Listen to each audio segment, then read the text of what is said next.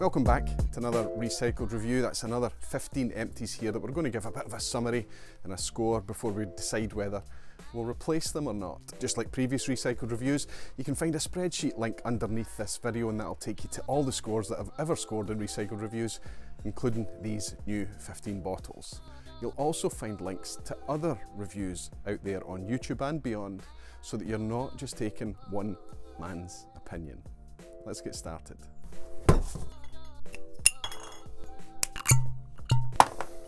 We'll get started with a couple of Caol Ilas, but this isn't standard Caol Ilas. Here we've got the 15-year-old Unpeated Caol Ila from 2014, a cask strength Caol Ila, and this is also cask strength, but this is last year's Feis Ile release, the 22-year-old. Both are excellent, and let's be honest, we're talking about Caol Ila here, so it's pretty much anything that comes out of Caol Ila, either from an official release or independent, you can be pretty sure it's a safe bet. It's going to be good, solid Islay whiskey. We all love Caol Ila. These are completely different animals. Neither of these are typical Caol Ila. This is an unpeated style. This is what they call their Highland style. And every year they do a campaign of unpeated Mortlach Caol Ila. I think they're still doing it now. And in the special releases, we've managed to get our hands on these over the years. Like I say, I've had this a long time. 60.39%, quite hot, quite peppery Caol Ila, from a bourbon cask as well, natural cask strength. It was a nice whiskey, enjoyable even. But it took me a while to get through it, and I think that the reason for that was I just didn't understand the point of it. Caol Ila is very good at doing what Caol Ila does. So an unpeated Highland style, it just seems like there's so much of that out there, and there wasn't enough that made this different that would make me want to replace this again. I enjoyed my time with it, and I would pick it up if it was quite cheap, but I'm not going to break my neck to buy this again. This was an 8 out of 10 whiskey, and I did enjoy it. This is a completely different animal altogether, the Feis Ile release from last year. There was lots of flavours going on in here that you wouldn't expect to find in a typical Caol Ila bottling. The wood type marked here is sherry treated American oak casks, and there was a sherry lick. There was also quite a sweet, kind of dry wine element going on as well. Honestly speaking, this tasted to me a wee bit like a Caol Ila that was like a home infinity bottle of Caol Ila. There was a lot going on, and sometimes to me it wasn't always integrated. It was kind of like layered on top of each other. Now lots of people really loved this release, and it was probably about the best value that you got from the 2019 Feis Ile releases. It wasn't very expensive, I think £120. Now this was 22-year-old Caol Ila, so there's no issue about value here, and the cask strength at 58.4% as well. However, I've kind of had my time with this. It was a good one to have in the cabinet, not in a hurry to go back again. There are lots of other really good Caol Ilas out there. This was a nice experiment, but it's only an 8 out of 10. For a 22-year-old Caol Ila, I should probably be scoring a wee bit better. Still, not bad. Okay, now for something completely different. This is a release from London's Bimber distillery. This is the Re-charred oak casks expression, released at 51.9%. Now we believe that this is quite a young whiskey, obviously Bimber being a young distillery. This is probably only 3 years old. But my goodness, what a flavour. What a craft has gone into this. This is fantastic to drink. You could give this to anybody. They would know one thing, it's not Scotch. They would also know that it's well made. They might not be able to tell you the age, and I certainly would be surprised if they guessed it was young at 3 to 4 years old. This is fantastic stuff, and honestly, I've since tried the bourbon cask release from Bimber as well, and while it's not quite as good as this one, I would say, it's still absolutely fantastic. Everything I've been trying from Bimber so far has been very good, and I can't recommend it enough. I would like to see the prices come down just a wee bit, because we're up at 65, 70, 90 pound for releases that are 3-year-old whiskies. I know they're in very small quantity, and I know that there's a lot of craft going into making them. I don't mind paying it, but I would like the prices to come down a wee bit. Still, I'll support everything that Bimber is doing, because the stuff that's coming out of there just now is absolutely terrific. I've already got another bottle in there. I've recently opened it again, and I'm going to tear through it just as quickly as I did this one. 9 out of 10, well done, Bimber.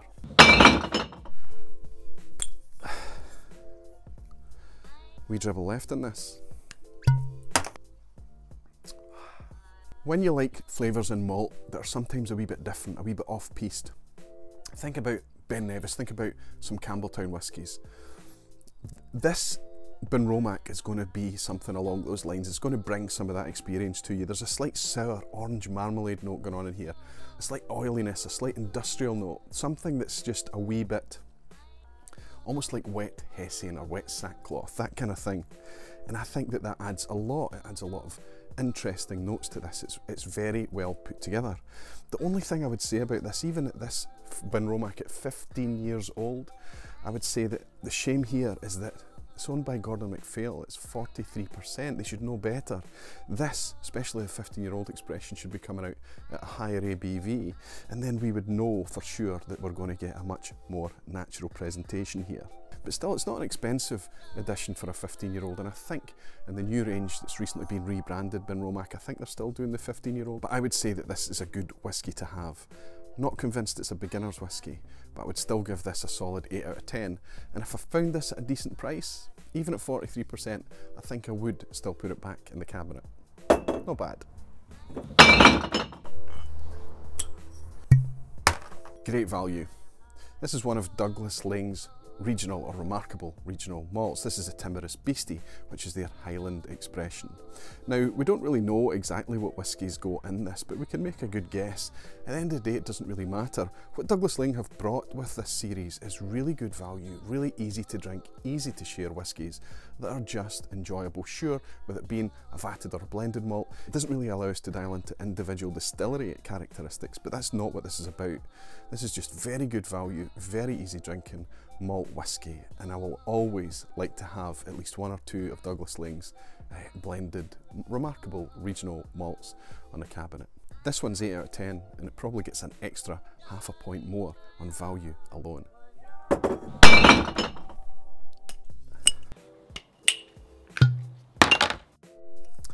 Another good value dram, this is Loch Lomond's 12-year-old. Now they're doing something that we've been asking for a while here. They're putting out at 46%, and they're writing along the back, non-chill filtered as well. Excellent stuff. Now there's nothing about natural colour on there. We have to assume that there is a dot of colour in here, fine. This is really good value whisky. And again, a bit like that Benromach 15, if we talk about something that brings some interesting extra malty, oily, industrial, you know, flavours that are really, let's say, for a more kind of experienced malt drinker, this brings that. It's quite amazing stuff. This expression has won over quite a few people, and I think if Loch Lomond and Glen Scotia continue to go in that direction with this kind of quality, they're only going to do very, very well. Again, another 8 out of 10 whisky.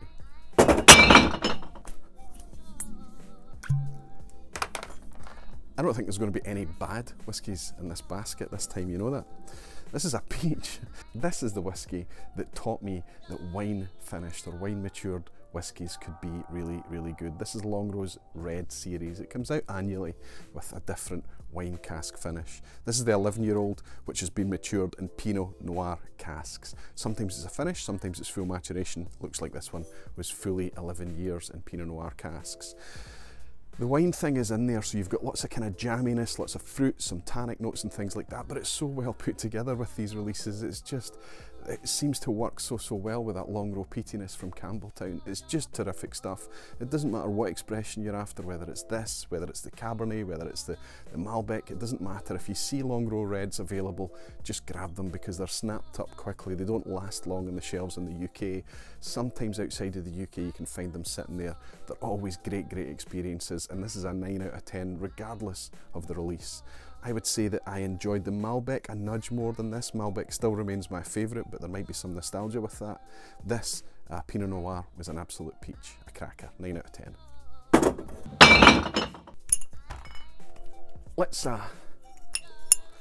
Let's look at a couple of Flora and Faunas together. One that's long gone, and one that you can still buy. It's hard to recommend this Mortlach. It's a 43% Mortlach at 16 years old. There's nothing to talk about the quality and engagement here. It's quite soft for a Mortlach at that ABV, but it's still rich, heavy and bold. Unfortunately, the price that you would have to pay for this now, £200, £250, I don't know, maybe a bit more, as they become more scarce. The reason for that is these are being bought up by people who used to love them, and they're being opened and they're being enjoyed. So it's more tricky to get your hands on these, especially as the price goes up. If you're able to pick it up at a reasonable price, fine, go ahead, you're really tasting a fantastic representation of Mortlach, honestly. But at that kind of price, the whisky's not going to live up to the cost. Still, this is probably an 8.5 to a 9 out of 10 whisky. Going to miss having that in the cabinet. However, there are still Flora and Faunas out there that can kind of take that space a little bit. Dailuaine's a different experience. It's not quite as dirty as the Mortlach. This is a richer experience, lovely textured whisky, nice and spicy. It's 16 years old, it's a similar age. But either this, which is a 8.5 out of 10 whisky, shame it's at 43%, watch my Flora and Fauna video if you haven't already, if you want to understand what this range is about. But you can either pick up this to replace the Mortlach or their 50-year-old Benromach, which is another 8.5 out of 10 decent whisky. Still, good stuff.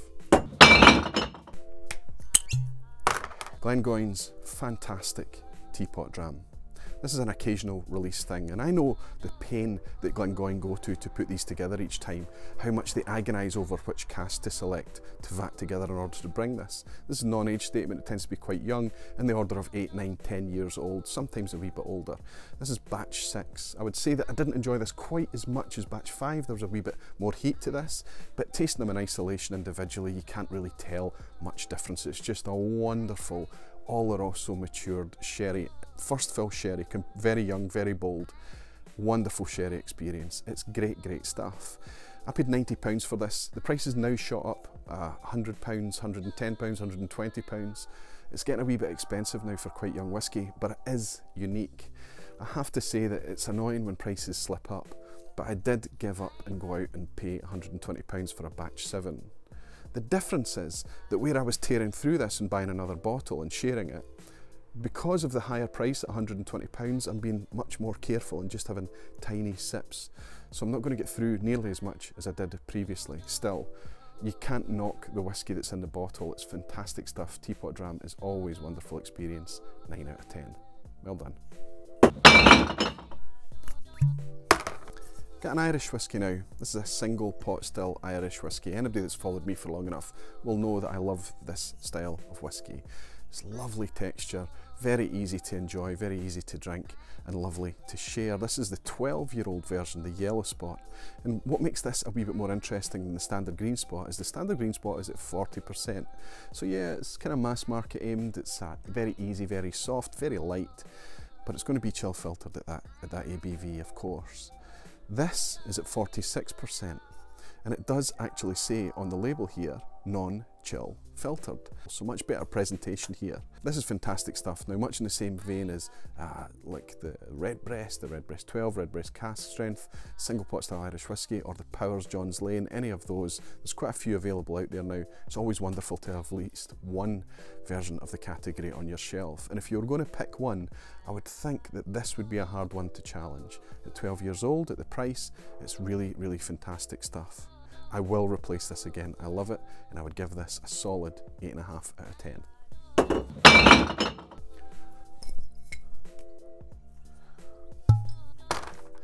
I'm leaving wee dribbles in these, you know, making it a bit more fun as I stand out here at the bin.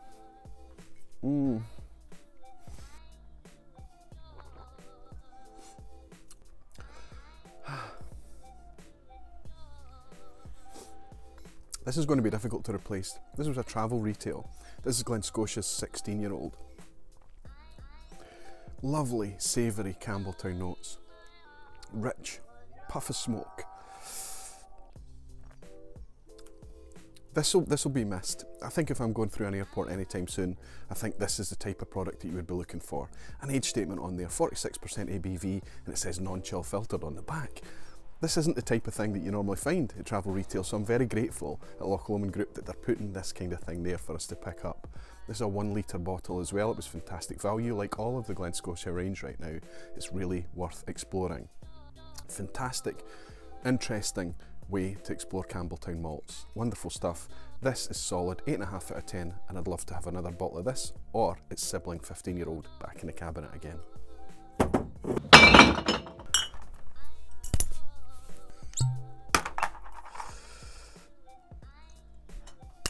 I'm going to miss this one. This was lovely. This is Lagavulin 1995 Distiller's Edition. So this was bottled in 2011, and I've had this a long time. This was a gift to me a long time ago from my wife. This was lovely. 43% is very soft. You had to be careful where you would sip it in a lineup because it could sometimes lose a wee bit compared to much more powerful Islay whiskies. But this was rich, and lovely, and there was a bit of decadence about this. And it's from the 90s, like a time when Lagavulin was putting out some, I think, really quite good stuff. Slightly different packaging nowadays. It's still available, it's not too expensive. If you find it, I would go ahead and explore this PX finished version of Lagavulin and enjoy your time with it. If I was to have this or the standard 16-year-old on the shelf, both at 43%, I would probably pick the standard 16. But this was nice, really nice to have. 8 out of 10. It's a lot of 8 out of 10s today, isn't there?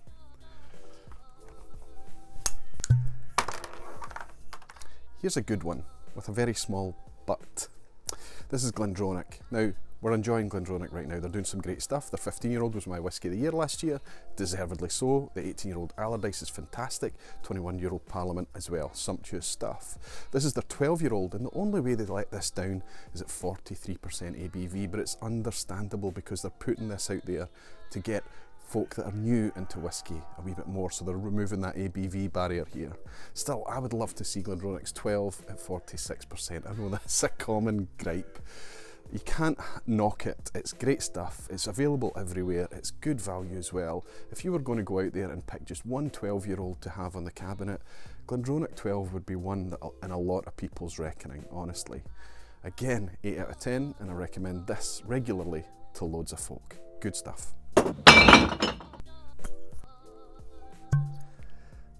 I'm going to enjoy my last wee sip of this. This is Springbank's Local Barley. This is the 9-year-old release.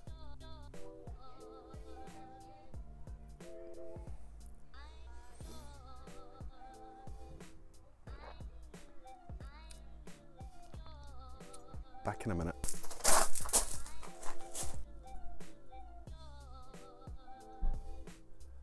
Oh wow, that would have been a disaster.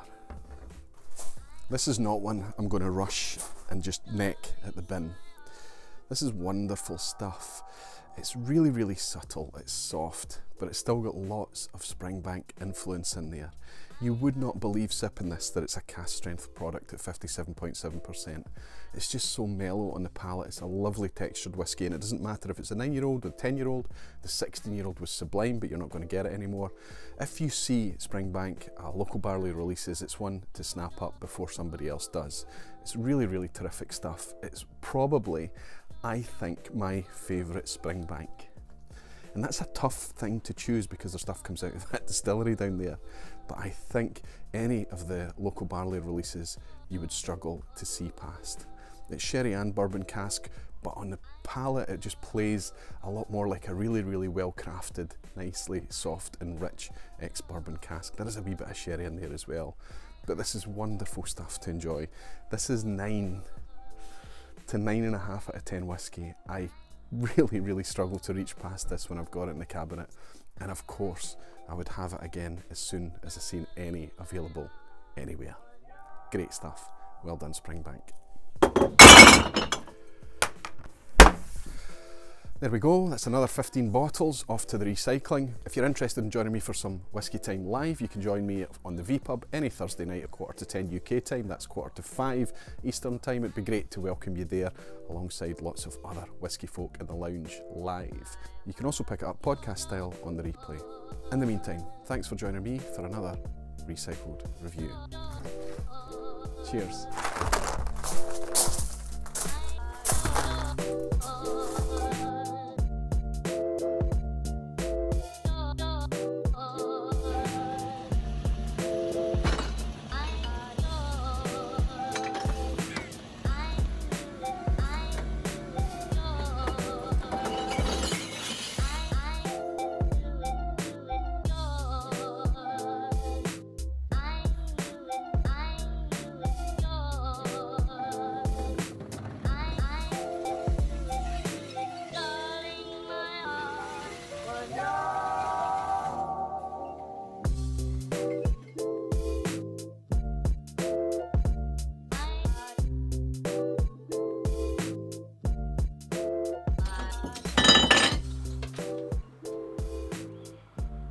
I think I forgot to put the Dailuaine up to this camera for a wee shot of the label.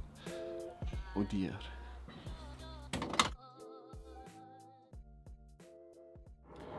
Welcome to another... Go away, plane.